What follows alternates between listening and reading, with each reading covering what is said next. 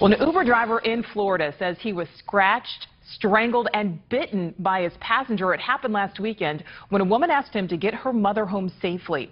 NewsNation's Christine McClarty spoke to the victim, who says he's now traumatized by what happened. I'm just your Uber driver. I'm just your Uber driver. Michael Hassey says he thought he was going to die. It was hands down the most traumatizing thing that's ever happened to me. Hassey was working as an Uber driver when his passenger turned on him. Police quickly arrested the passenger, 55-year-old Michelle Stillwell. The police report says Stillwell could have been drunk. My kid.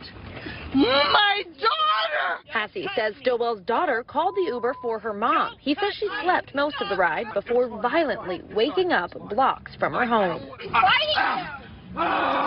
Hassey wants to know why. We went to Stillwell's home in unincorporated St. Pete on Tuesday, looking for answers. With no answer, we went back Wednesday.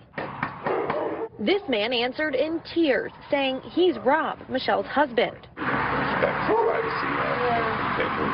Rob claims his wife doesn't remember anything for 3 to 4 hours until waking up in the hospital. He says she's not doing well, and neither is he. I'm second chance family, so we got a lot going on.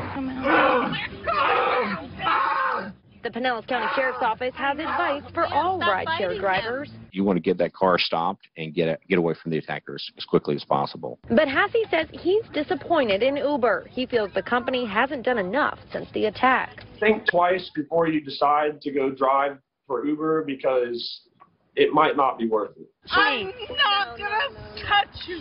8 on Your Side reached out to Uber on Hassey's behalf, asking what is Uber doing to protect drivers, and what is Uber doing for this specific driver. Please stop. I have done nothing. I have done nothing to deserve this.